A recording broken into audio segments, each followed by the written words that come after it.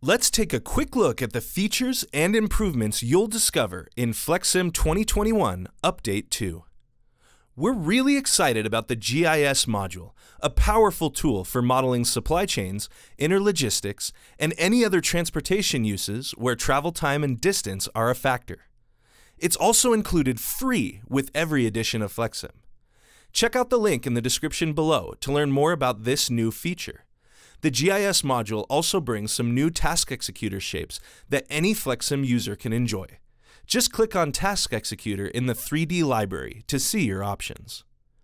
Our new template system will be a big time saver for models that manage many similar objects. Objects can now become templates for many other objects, and each of these instances of this template will then inherit properties from it. Change the template, change the instance. This system is great for conveyors. You can use it to customize a conveyor segment and make this the template for an entire conveyor type. It's flexible too. For example, all conveyor segments can inherit the same speed value, but different conveyor segments might inherit their width from other templates. We've given an update to the arrows for moving, rotating, and scaling objects in the 3D view. If you click and drag anywhere in the gray translucent sphere, you'll drag the object on the X and Y axes in the 3D view. Click and drag the blue hemisphere line around the sphere to rotate the object on the Z axis, with snapping every 45 degrees. The red, green, and blue manipulation handles inside the sphere control the X, Y, and Z axes. Click and drag the arrow to move the object only along that specific axis, and use the cube-shaped icons to adjust the size along that axis.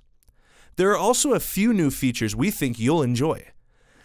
Click and drag the orange manipulation handle to scale the object up or down in size while maintaining its proportions. And the white arrow and square just outside the sphere are for quickly making connections. The arrow is for regular A connections, and the square is for center port or S connections.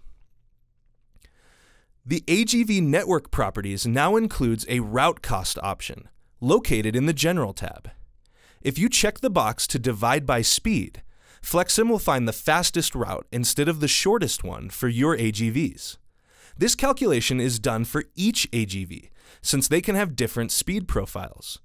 You can also use the option for Multiply by Custom Path Cost, which will allow you to define a custom path-based multiplier to the cost. There is also a new tab in the Agv Network Properties named Conditional Rules, where you can specify rules for when to close paths and then apply those rules to certain paths. A-Star has received several improvements in this release. A-Star grids now have node spacing options for both the X and Y axes, so you can have oblong node sizes. Barriers and dividers can both be added to properties tables, and they can now be used with the new template system we showed earlier. Barriers and dividers can even be put inside conveyors, which also works with templates. This should add a lot of flexibility and power as you build your A-Star systems. You also can dynamically add and remove barriers in an A-Star grid. An example of where this could be useful is in Kiva systems, where an AGV that is empty can travel anywhere, but once it's loaded with an item, it must travel in the through lanes. FlexSim 2021 Update 2 has a better way to manage object states. State tables can be created in the toolbox or added directly through a state chart, and they add some convenient features such as auto-generating a state profile from a sampled object, and also allowing you to quickly change a state's display name. One final thing. Sometimes you might not want to see the forks on your forklift moving while it travels.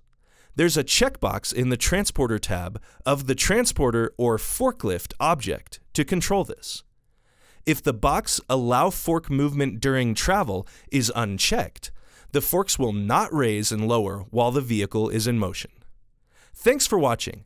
There are other improvements and additions in FlexSim 2021 Update 2 that might interest you.